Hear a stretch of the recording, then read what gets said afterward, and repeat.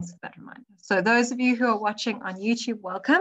This is the Maths Lit Technical Maths Workshop. Maths Literacy Workshop, and we're just going to cover all the finer points for term 2. Okay, so we were talking about Sharpies. So if you are part of the Sharpies program, you will get points for attending this webinar. And then once you've collected all of your points, you can exchange them for gifts like these headphones, the Bluetooth wireless, I don't even know what that's called, speakers, sorry, laptop bags, etc. So there's lots more gifts. These are just some samples of them. And then what I will do is send you this PDF PowerPoint presentation on Monday, and then you can just click on the link and sign up to join Sharpies. And then if you want to share Sharpies with your other teacher friends, they can also score points, then this is the link to share that with. Awesome. So some free downloads and resources. The simulator link will take you to the 535. GeoGebra is wonderful for doing things like break-even points and so on and so forth. And then, of course, Maths at Sharp, which has got all of those free math literacy worksheets available. We will start doing more content once these webinars are finished. So you should have some new content up by the end of next month for math literacy as well. And then if you need the ATP documents, we have loaded them onto Maths at Sharp, just purely all of the maths. So Math Lit, Technical Maths, and Pure Maths for grades 10, 11, and 12. So actually from grade 4 upwards, but I assume that doesn't concern you. So for ATP documents, you can just click this link. It will tell you what is supposed to be covered per term. So according to the ATP documents, it's what I've covered in today's session. Okay. So the calculator we're going to be using is the beautiful W506T. It is fantastic for math literacy, and I'll show you why in a few minutes. So just some very important buttons. Your mode button will take you to your different modes.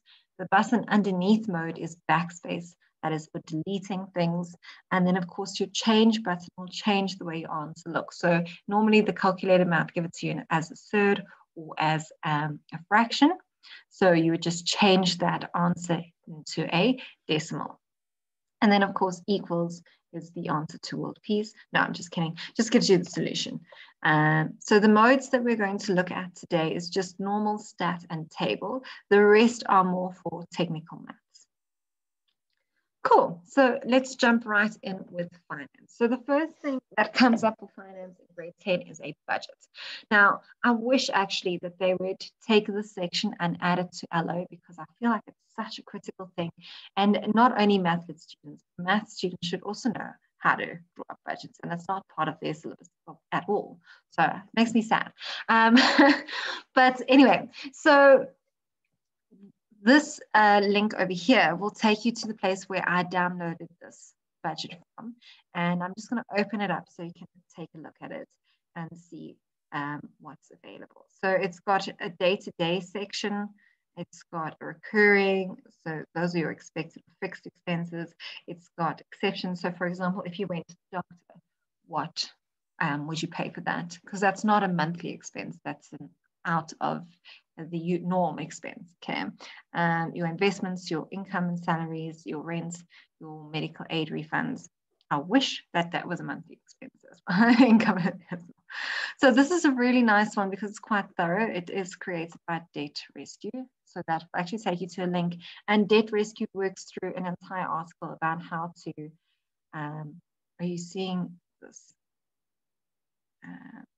Let me just make sure. Okay, so Debt Rescue works through a whole article about working through a budget and what you should put. I actually think I might use this for myself. But it's a really nice budget to work through. And then, of course, the different kinds of expenses. So your fixed expenses are those costs that stay the same every single month. If you have a cell phone contract, that would be fixed. But if you had a pay-as-you-go, that would be a flexible cost, because you're only going to add airtime or data to your phone depending on how much you use per month, and you will add it as and when you need it, so that those costs might change. Your income is how much money you're earning per month, so that you need to include your salary, any rental income that you might get, and so on and so forth. So just some important things. Then this is a till slip from a petrol station that I went to in December. I just want to actually get my pointer. So here is where I purchased my petrol station petrol from. This is the date that it was purchased, the payment method. So this just shows you that this is a card that was swiped, how many liters of petrol. So that's a nice tariff question. You can say, if I paid 150 Rand for 10.519 liters, how much did my petrol cost per liter? The total cost that we paid. And then, of course, a nice question as well is your Clicks Club card, so your rewards programs. So if I'm swiping my card and I'm earning 10 cents per liter, how much money did I get back on this transaction? Well, I got 10 liters times 10 cents. Is a whole whopping 1 Rand. So there's some nice ways that you can phrase these questions. Now, there are questions like this on our Maths at Chalk worksheets. So I will try and collate them and put all the links together for you on Monday before I send out that email so you can find the worksheets. Then this is an online receipt. You know, when they went through that phase where they were trying to save paper, so they decided to email it to you. I shopped at Mr. P Home the other day for a birthday present, and they don't offer that anymore, which I thought was quite sad. But just again, some important information. Here is your date that the email was sent, and there's your dates as well. And then, of course, all your items purchased, including their barcodes, which is quite an interesting one. This was before I had a baby, so I could afford to spend money. And then, of course, your VAT total. So this is after the 15% increase, or the increase in VAT. And then your total before your VAT, your after VAT total, and there's your actual cost of that. So you could actually just close that out and ask kids what they actually paid. Then, of course, tariff systems. I saw quite a few requests for tariff systems. So what's really most important is that the students need to pay attention to the story details. And Mathlet, you do need to actually read the questions more so than pure maths. Pure maths, you can sort of on the fly, as long as you highlight the important stuff. But with Mathlet, you really need to understand what the story is about before you try and answer your questions. So I've given 2 examples of different kinds of tariffs here. So the first one is a baker, and she makes chocolate and vanilla cupcakes. And then the cost per cupcake, if you order less than 100, is 6 Rand each. And the cost per vanilla is 5 Rand. And then again, if you order more than 100, 5 Rand 50 and 4 Rand 50 each. Now, it's interesting here to think about, if I ordered 99 cupcakes at 6 Rand each, I'm just going to do it quickly. I just found my calculator. Here it is. So if I ordered I ordered chocolate cupcakes, I ordered 99, and they are 6 Rand each, I would be paying 594 Rand. But if I order 100 cupcakes, now they are 5 Rand 50 each, then I'm only paying 550 Rand. So it actually makes more sense to order the 100 cupcakes instead of the 99 cupcakes. I mean, that's a silly example. You'd probably order about 80 or so. But that's a nice question for, it's a nice question for your break-even analysis as well. So where do those graphs cross? So when is it better to order more than 100 cupcakes, or and better to order less than 100? Okay.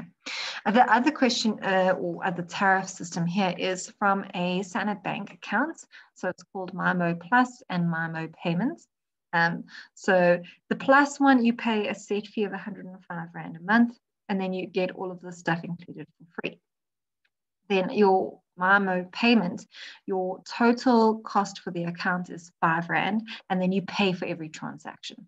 So this is quite an interesting one in that you can actually balance where is it better if you're doing a lot of transactions to use the MyMo Plus versus to use the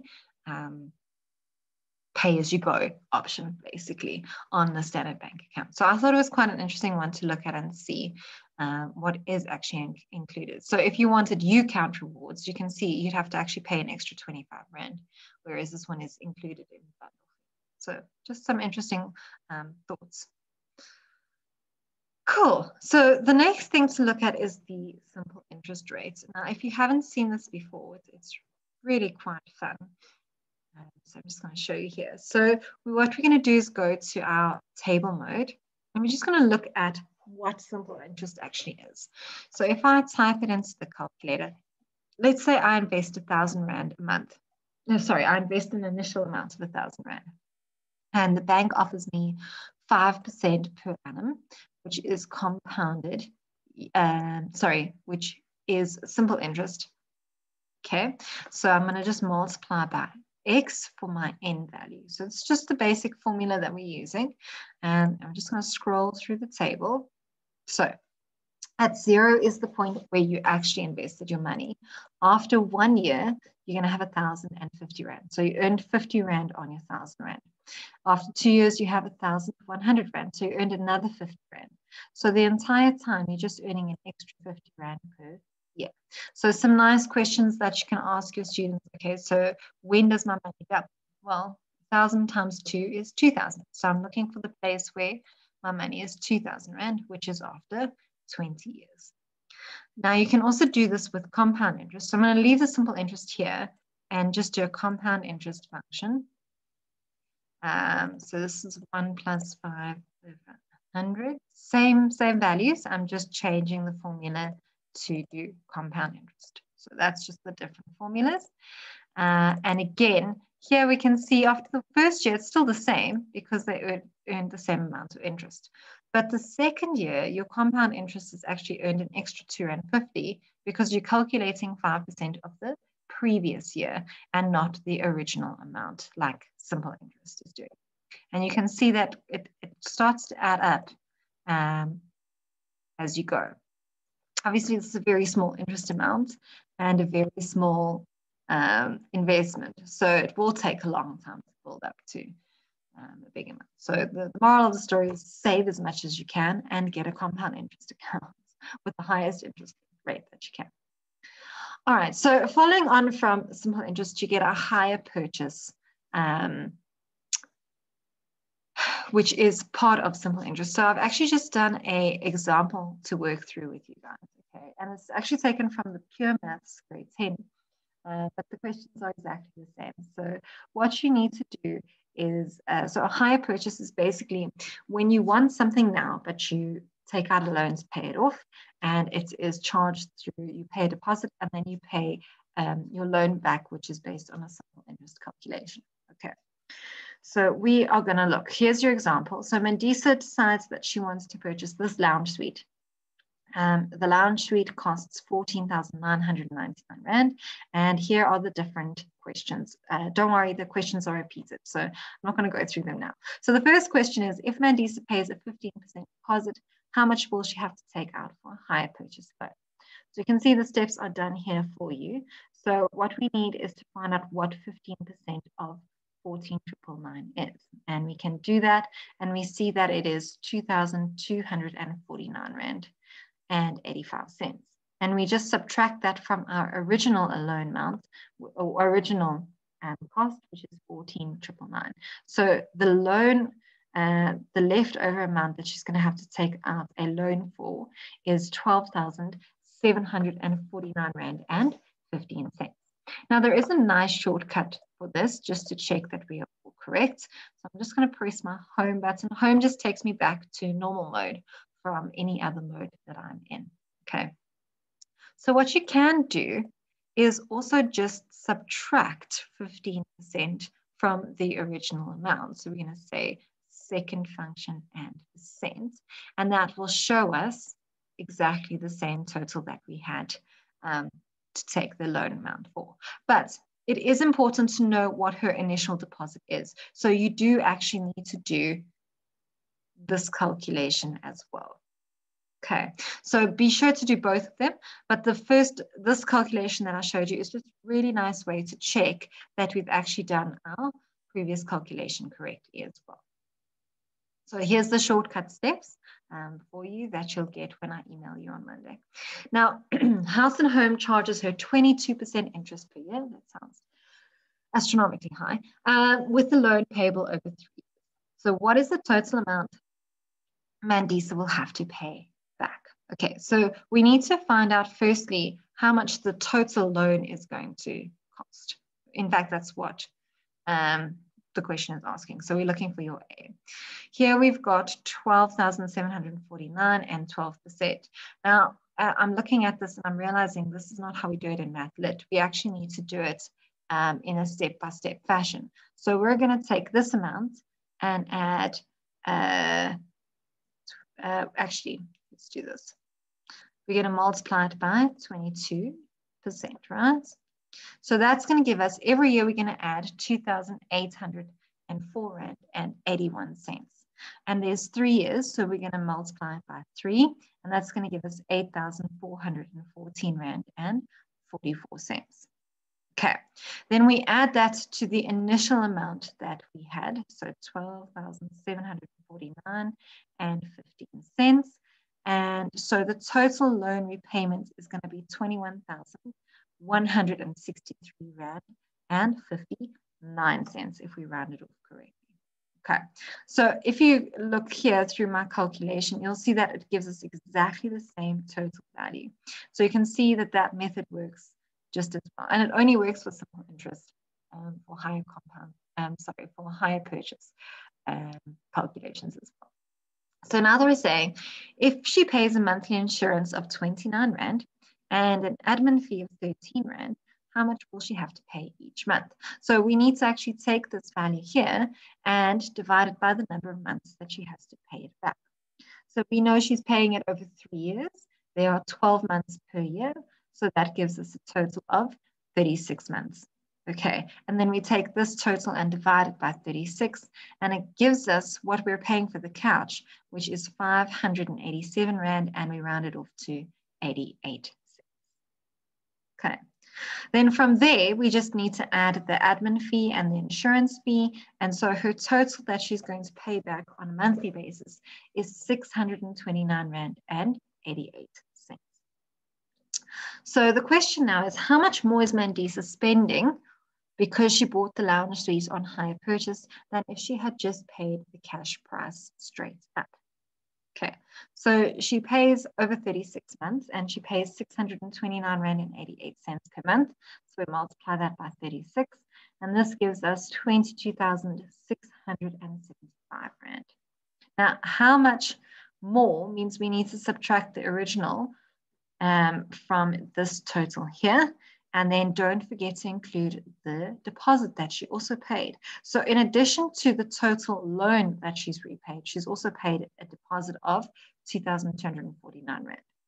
So we need to say those two added together and then subtracting the 14,999 gives us a total over and above what she would have paid cash is 9,926 Rand. So almost 10,000 Rand. She's paid back in interest and admin and insurance fees, which is a lot of money. So the moral of the story is save up in cash and then buy it. It will save yourself a fortune of money. All right, cool. So the next, are we all happy with that? Before I move on, are there any questions? If you're happy, don't you just want to wave your hand at me? Also, if you're still awake, just raise your hand and say hi.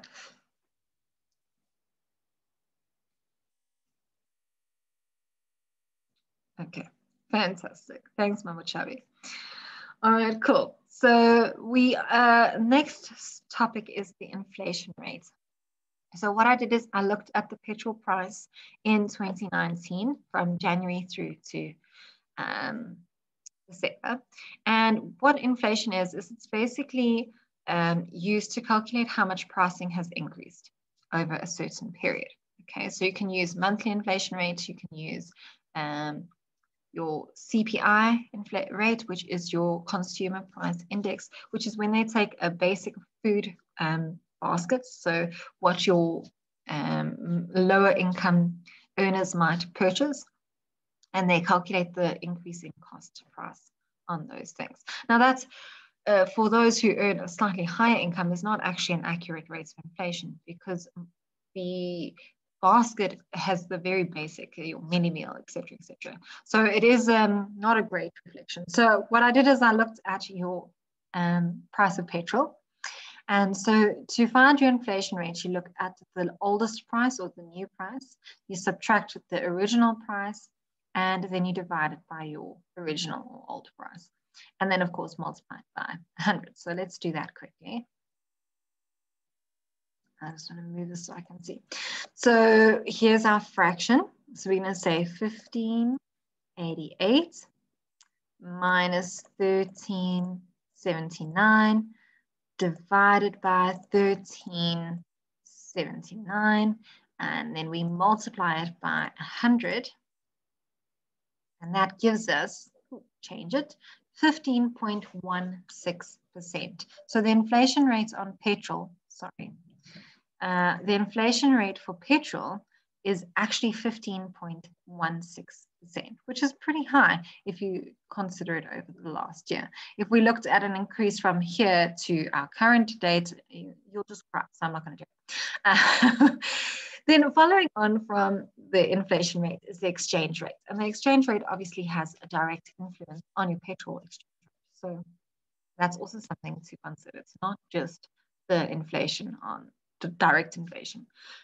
So when I put together this webinar, the rand, $1 cost us 14 Rand 52. So the way that I like to look at it is I look at the small amount, 1 Rand or your $1, whatever the one is. So this is going from 1 and it's going bigger because 14 is bigger than 1, basically. So if I have $10, how many rands do we have? So it's small to big, and this one is small to big. So it's going in the same direction. So we multiply. So we're going to say 10 times 1452. And when we multiply by 10, we just move the decimal point 1 place to the right. So it's going to be 145 Rand and 20 cents. Now, if we have 1,000 Rand, how many dollars can we buy? So now we're going in the opposite direction. We're going from big to small. So we have to divide. So let's find out what that is. So we're going to say 1,000 divided by 1452, and that gives us $68.87 American cents. Okay.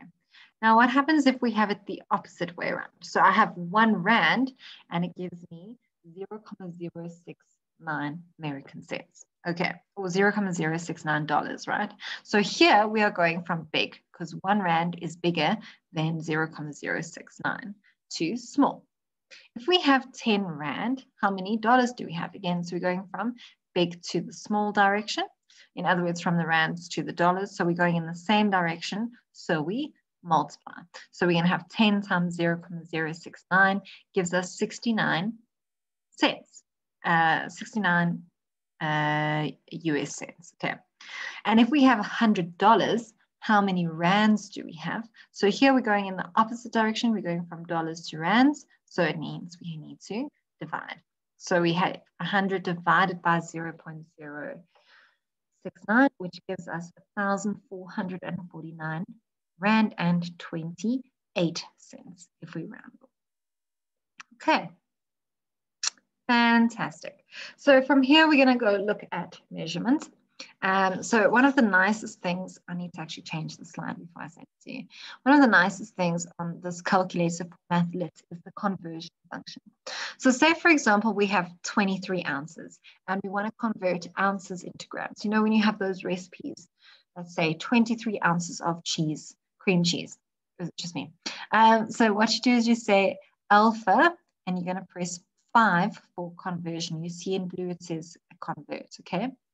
And then all you do is you scroll through the table and you look for your conversion that you want to do. So here we can see inches to centimeters, centimeters to inches, feet to meters, meters to feet, and so on and so forth.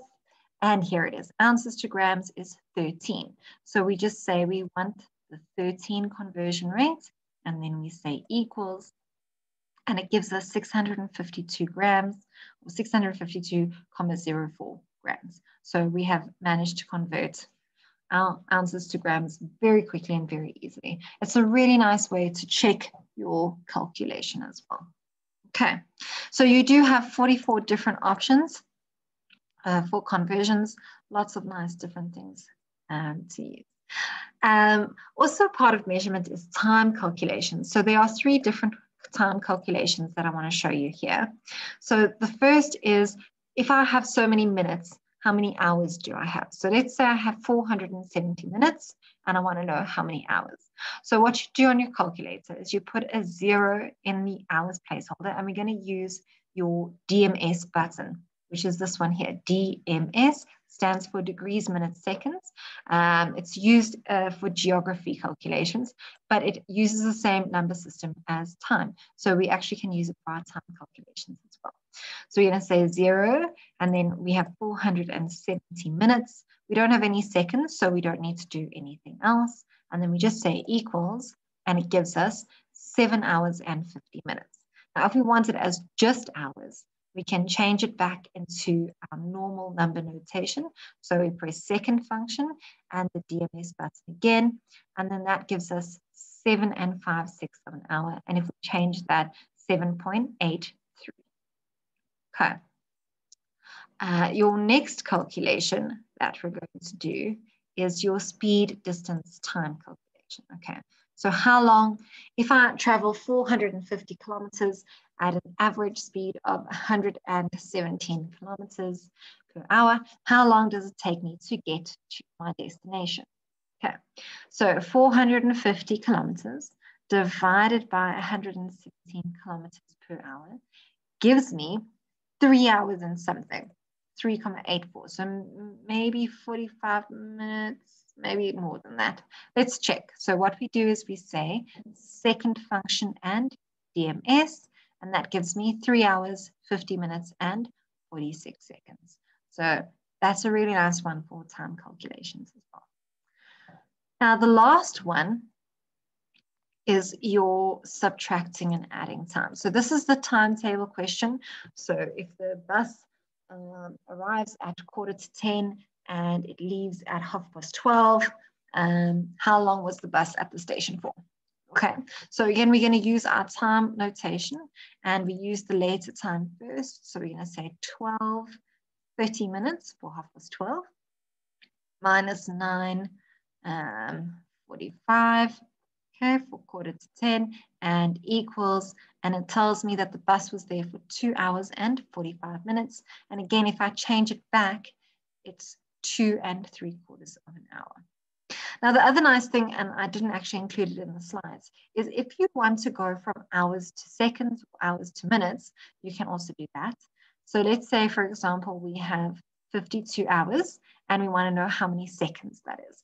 Now, here we press the math button, and we just see there it says 2 seconds. So we just press 1, and it tells me that there are 187,200 seconds in 52 hours. If I wanted to do it with minutes, so I have 52 hours, and I want to find out how many minutes that is, then I can just use 2, and it tells me that it is 3,120 minutes. So again, it's just a really nice shortcut, particularly for math lit calculations. I know time is always such a struggle for students as well. Cool. From here, let's talk about BMI, which was also one of those lovely questions. So when I was researching or putting this together, I found an article saying, you know, you can't just look at a person's BMI. You have to look at other underlying factors as well. So this is just your first step into diagnosing problems and issues. So it's just something to be aware of when you look at BMI and when students, in fact, calculate their own BMI. Okay. So here, BMI is calculated by taking your weight in kilograms and dividing it by your height in meters squared. Okay, so let's look at our example. Tony weighs 120 kilograms, and he is 1.85 meters tall. What is his BMI? So let's quickly jump over to your calculator. So I'm just on. So we're going to just use the fraction button. You can use either fraction or divide, whatever makes you happy. So he is 120 kilograms and his height is 1.85 meters. And then you can just use your squared button like so, and that will include the entire thing. And equals, so his BMI is 35.06. So 35 basically if we round it off. Now let's go look at our table. So 35 is greater than 30, which means he's falling into the obese category. So he actually needs to go and look at his weight. Now, Tony might be a bodybuilder, in which case he wouldn't be considered obese because his fat ratio and whatever muscle ratio is different. But it is something to think about and consider when you look at these types of questions as well. All right, calculating surface area. So for this one, I've just given the formula for the cube and the rectangular prism. And I just wanted to show you how easy it is to substitute in. And I'm going to do it two ways. So the first is just to literally substitute in your various values. So if the tissue box is 12 centimeters across, 10 centimeters high, and 20 centimeters wide, what is the surface area of the box? So we're going to have 10 times 20 plus 2 times 10 times 12 plus 2 times 12 times 20. Okay. And then equals, so our surface area is 1,120 centimeters squared. Don't forget your units. Now, another nice way to do this is actually to save those values. So the 10 we can save into our A. Oh, sorry, I'm very silly. Store it in A. Our B we can say is 20. We can store it into B, and then 12 we'll store into C. So you just need to pay attention to what you've put into each letter. Okay. Now for surface area, we're just going to say 2 times A times B plus 2 times A times C plus 2 times B times C. So there's 2 of them, each of them. Okay. And equals, and again, it gives us the same answer, 1,120 centimeters squared. So it's just, again, a nice way to use substitution, particularly for those students who tend to make mistakes and who struggle with this sort of stuff. And then again, it's all those values are saved for you. So if you need to do a different calculation, you've already got it in the calculator as well. Okay. Awesome. So the next section that we're going to look at is math scales and representation. So I just briefly went through here. So scale is basically a ratio calculation, and ratio is quite a critical skill to have in Mathlets. And if you join the Sharpies program, one of the exclusively free content that you'll get is a ratios worksheet. So just a heads up. A good reason to join Sharpies. So if you look at your map scale, so our map scale, for example, we say is 1 centimeters to every 2 kilometers. So it's quite a dense map. I mean, it's going to cover a lot of area. If you measure 6 centimeters on the map, so that is the measurement on the map, what is the measurement in real life? So how did we get from 1 to 6? We multiplied by 6. So what we do to this one side of the ratio, we have to do to the other side of the ratio. So it's going to be 2 times 6. So our measurement in real life will be 12, and we need to use this measurement, kilometers. If your park measures 3 kilometers by 4 kilometers, what will its area be on the map? So now we're going from this side. So how did we get from 2 to 3? We need to go backwards. How do we get from 3 to 2? We need to divide it by, I'm being very silly here. How do we get from, anyway, so it is dividing by 2. So we're going to say 3 divided by 2 is 1.5 centimeters because you're going in this direction here, that's why. So how do we get from 3 to whatever our ratio should be? We're going to divide it by 2. And then again, 4, how do we get from 4 to our centimeters? We need to divide it by 2 to get that same ratio. So it's going to be 2 centimeters. Awesome. Now, giving directions is, and taking directions is a very important skill, and it's part of language skills as well. So it's something that all students should actually know how to do. And I still can't take directions. So I get all flustered and cray. So it's a really important skill to have. Now, this is a map that I downloaded from Gold Reef City. And I really like it because it's got quite a nice setup. You've got your grid system with your letters there. So for example, Town Square would be in C3. Okay, and then it's also got all of your legends and all the different places that you could visit. I don't know if you can see it so well on my screen, but if you download it yourself, it's a bit bigger. And then you can, and if you click on this link, it will literally take you to the place where you can download this map yourself. So if you wanted to do something like this with your students, or project it onto a projector and make it really big, and then they can plan how they would visit the park as a fun exercise to do, perhaps. Okay, awesome. So our next section is probability. Are we all good still? We're all still alive and awake. No questions. Fantastic. Okay, great. Awesome.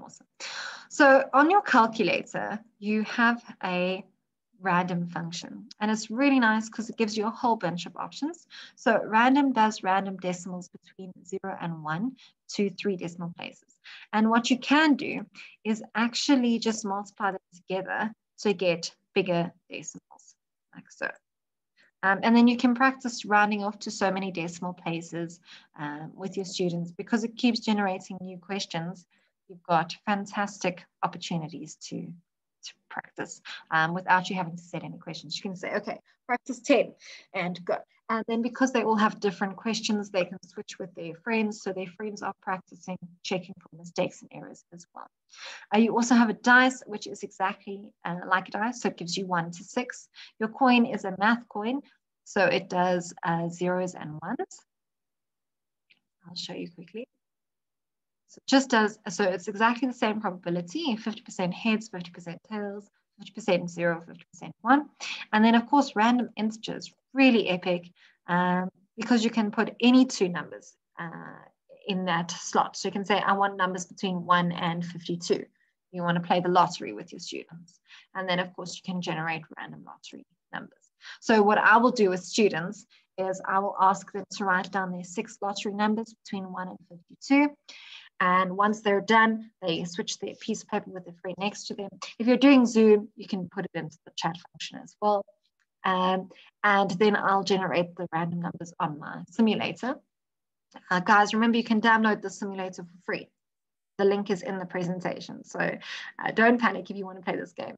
And then of course, we see if anyone actually wins or comes close to getting any of the values that we've shared.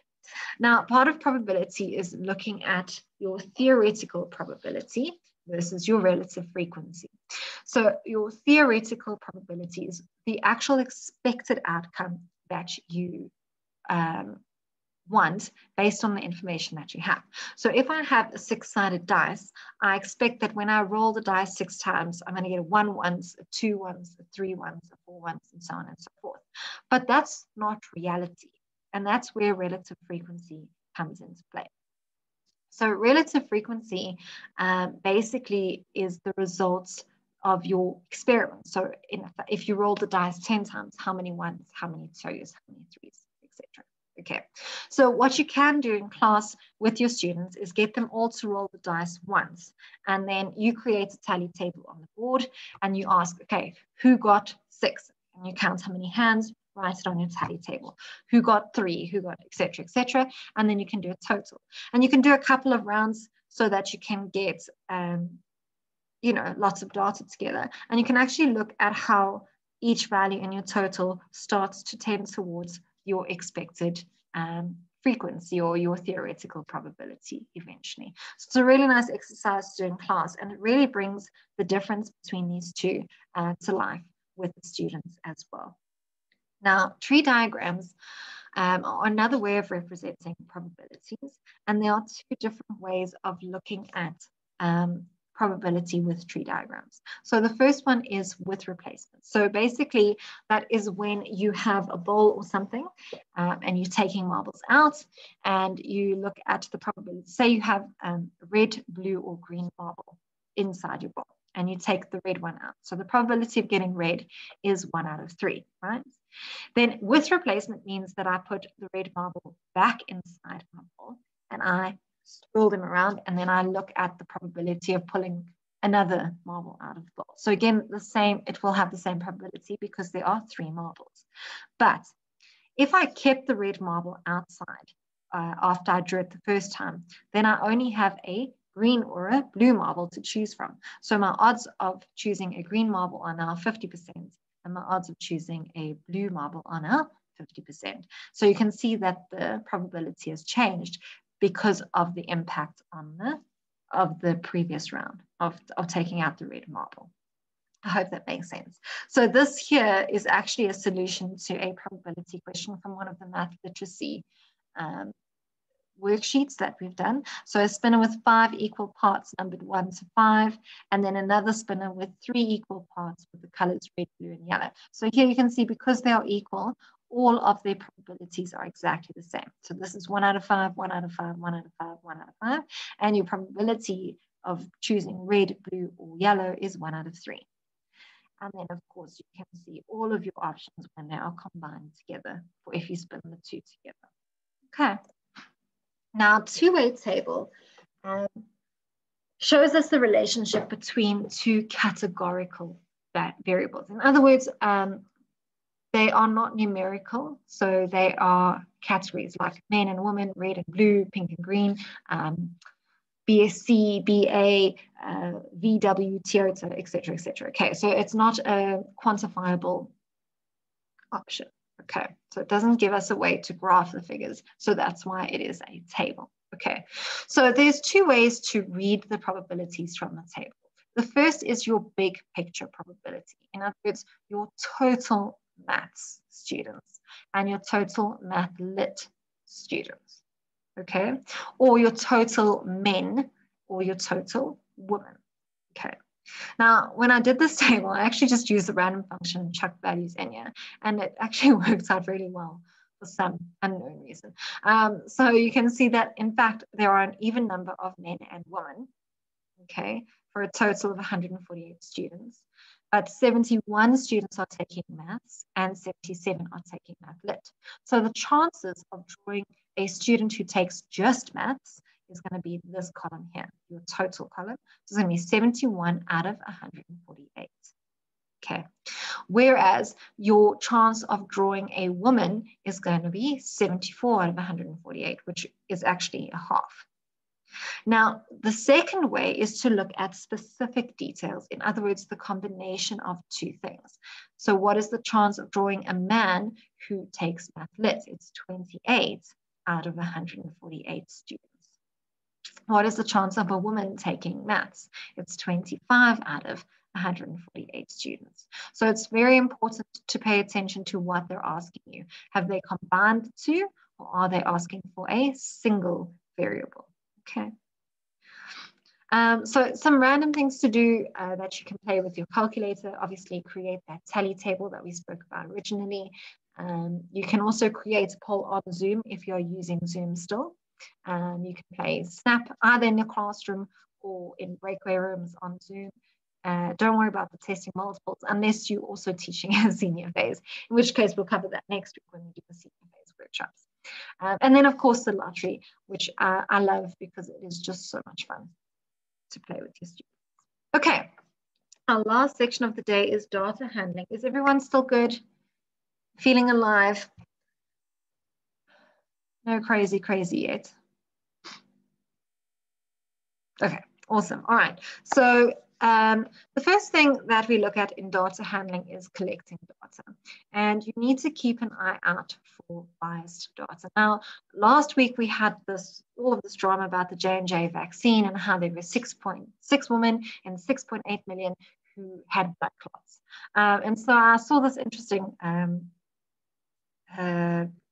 graphic, which is based on deaths in the United States and the chances of you dying from a blood clot in each of these. So in a motor vehicle accident, the chances of you getting a blood clot is 1 in 107 accidents, which is quite high odds, actually. And then the chances of getting a blood clot from being shot with a firearm is 1 in 289. And then a plane crash is 1 in 188,364. And then your blood clots for your J&J is 1 in 1,133,333,000. Sorry, 1,133,333. So you can see that actually it's a tiny, tiny percentage of people and is probably more likely related to just having the COVID virus as well. So it's just something to think about. So don't panic, okay?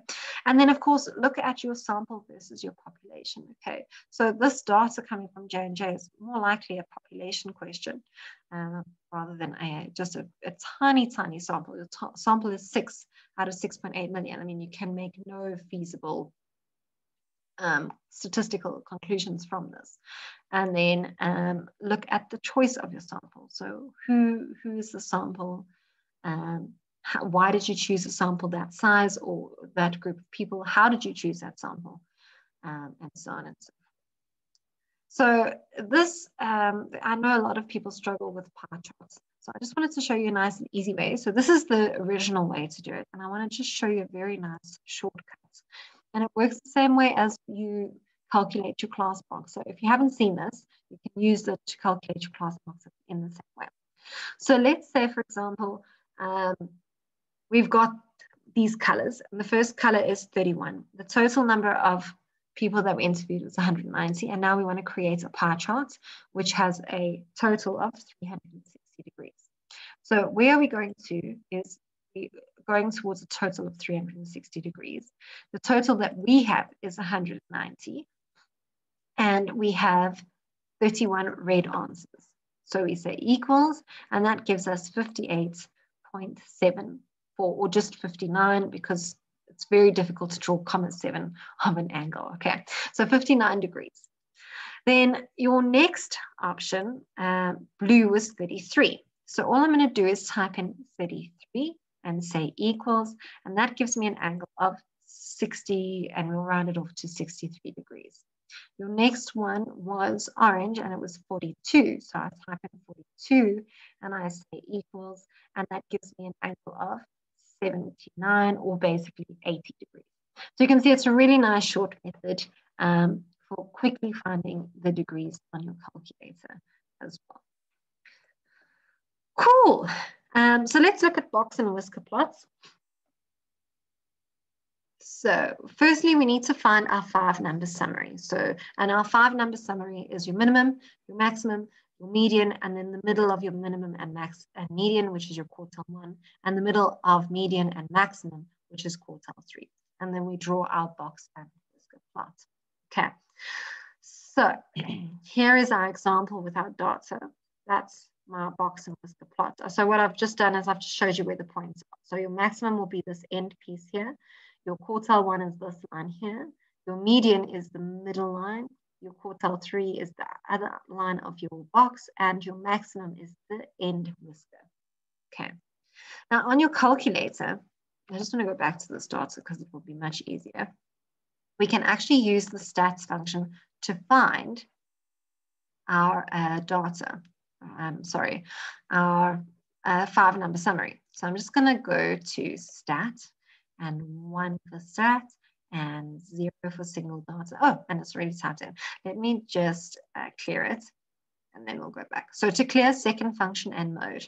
Okay, now let's type our data in. So it's 52 and equals, 53 and equals, 71 and equals, 75 and equals, 75 and equals, 76 equals, 79 equals, 82 equals, and 96 equals. Okay, when you're done and you are happy with the data, so if you scroll through, you can press the change button. If you realize that you've made a mistake and you want to go back and change something, just highlight whatever it is that you want to change, type the new value in, press equals, and it will just overwrite it for you. Okay. Sorry, I didn't want to change the actual value because then it's going to change the answers. Okay, Now, once that's done, we can say alpha and 8. You'll see above 8 in blue, it says stat. So that means blue key and 8. And then all we do is we use 0. And if we just scroll through the table, here's your minimum, quartile 1, median, quartile 3, and maximum. Cool. So that's a very nice, easy, quick way to get your whole 5-number summary.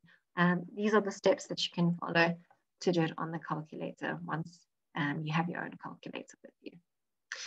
So this is an example question of a box and whisker plot that I actually took out of one of the questions, one of the worksheets that we set up. Okay, so below is the box and whisker plot of the data for Danielle's scores out of 50. She received for 20 different dance routines she did over the last 6 months. So give the range. So we know the range is your maximum, which is the end whisker, and minus your minimum. So our range is just going to be 49 minus 7.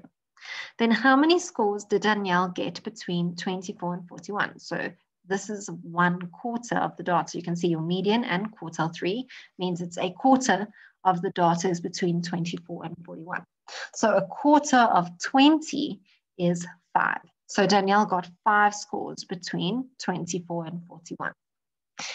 How many scores did Danielle get between 17 and 41? So now we've got 1/4 plus another 1/4 gives us half, right? So it's going to be half of the data. So half of 20 is 10.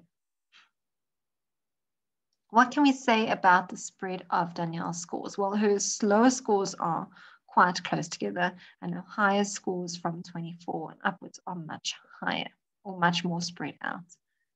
Okay. If Danielle's top 25% of scores, in other words, your top 1/4, which is this one here, occurred in the last 2 months, what can we say about Danielle's dancing? Well, if all of these occurred in the last 2 months and the rest of these occurred before that, it means that her dancing has improved because she's getting better and better scores. Now, in order to go through to the next round, you need to score more than 40. In how many competitions did Danielle go through to the next round? Well, more than 40 is here at 41. So that's 1/4 of the data. So again, 1/4 of 20 is 5. So she went through to 5 of the next rounds for her dancing competition. Cool. And again, just to go back to your data on your calculator, everything here is summarized for you. So N is your number of observations. The next one is your mean, which is your average. You won't find the mode on the calculator. That is something that you'd have to look at directly from your data. Your median is here in that 5-number summary. And then, of course, your range, you would just say your maximum minus your minimum, which is given to you here. Okay, so that's just a nice quick way to get to all of the data that you require as well. All right, fantastic. So that brings us to the end of this Term 2 session for Mathlet. I hope you found it useful. And then, of course, everyone that has attended today is going to receive their very own W506T. For those watching on YouTube, thanks so much for joining us, and please subscribe if you like to watch